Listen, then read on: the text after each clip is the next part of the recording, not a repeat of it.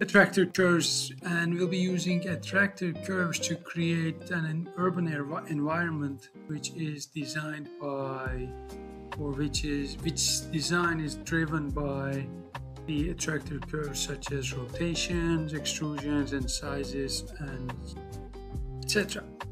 So as you see, this is my Rhino and Grasshopper screen. Why don't we create our grid system, which we use by using a different component? This time let's create an XYZ point, and let's grab an array component, rectangular array. An array component is under transform and under array. You can have it here.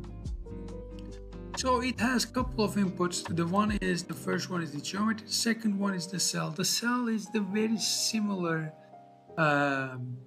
thing that we saw in our grid systems. Like if I grab a rectangular grid,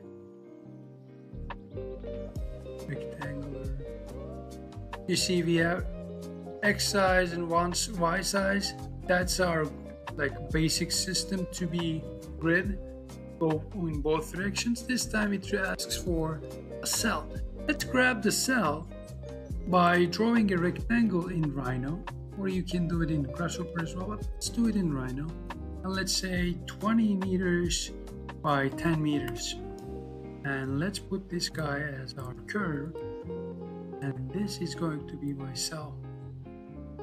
And now what we see is it's basically created this system over here. And obviously if you like scale this, let's say by 2, we have things going up and down, or you can play around with it. X count is 6, Y count is 3, so why don't we have like X count 10, Y count 5, okay?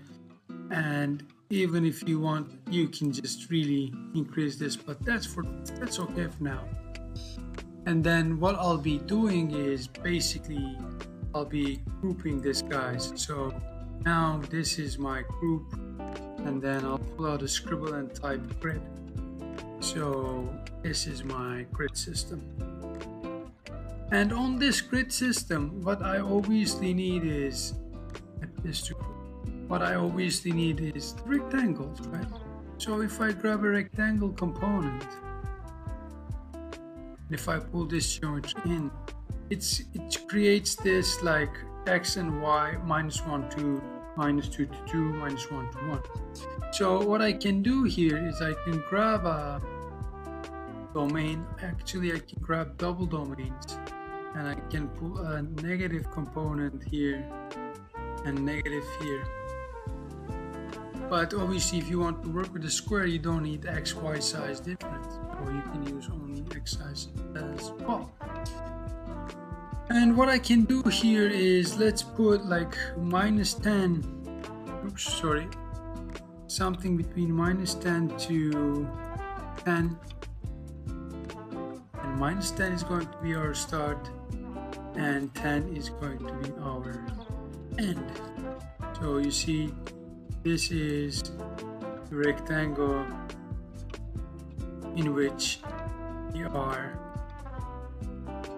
Okay, what is happening here? It's 10 to 10. Is it too large or what? So it's basically 10 to 10. This is 10 to 10. How does this? Oh, because I put -10 here. That's the problem. So yeah, this is something I wanted to have, right? Obviously, I just need to connect it over here. Let's scale this down a bit just in case. So let's say this is our urban setup, or this is our setup to create kind of a system. So I will group this as well, and then copy this and put it over here, and let's say plots. But obviously this is highly relying on our X and Y count. So if I pull out this as 20, let's say, or if you go 100, started. And if I increase this, you see that I will having this information goes up and down by using the grid. Okay, and yeah, that is what I can do is I can add this demand to the group and connect it over here so that I can increase. So what I'm seeing here is this basically, and obviously if you come over here and if you turn this on, clear this on, and if you push this back a bit, you see that they come closer,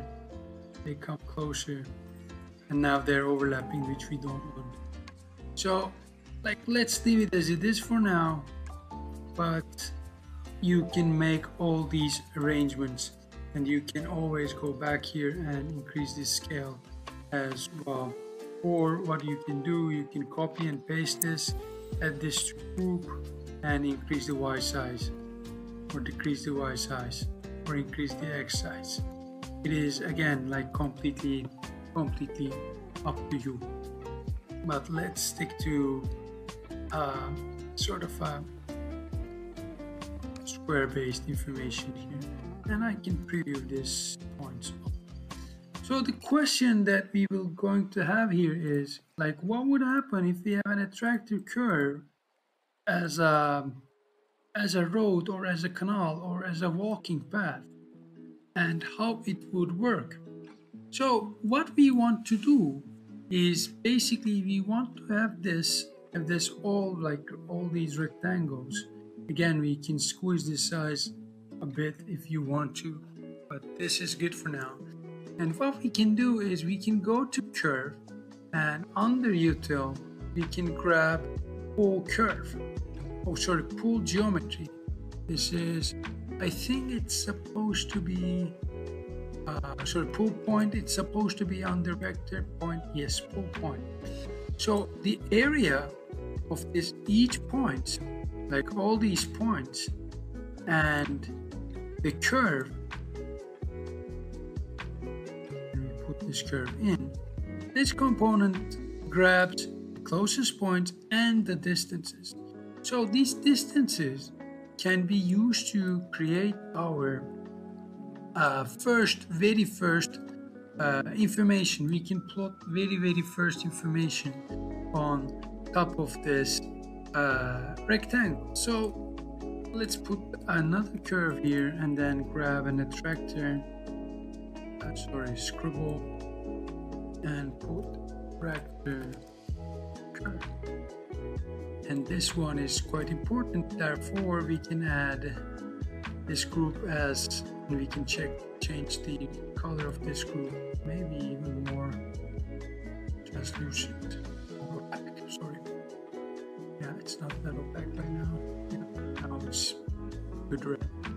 So what we see here is the distances, right? And what we can do is if we round this distance, well, we can say, okay, we have all these rectangles onto these points. The area of this rectangles, we can tag this, okay, as our text. You see, so if I change this, it changes.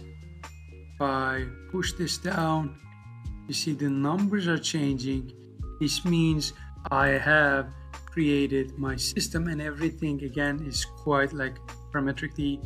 And when I add a set of rectangles here, they change. When I set a set of rectangles change. And obviously if I like scale this down to, I don't know, like something like this, it goes down. But this time obviously I need to scale this on 1D maybe, just to avoid the overlaps. But you got the drill, I assume. Okay, So this is, and obviously if we add another curve here, and if we pull this in, you see it gets the closest one to itself. So basically we can use this multiple curves, multiple attractors here. And in the next video, what I'll be talking about how we can use this information, but with a singular one obviously, how we can use that information to first create kind of rotations and sort of sizes in our urban plot.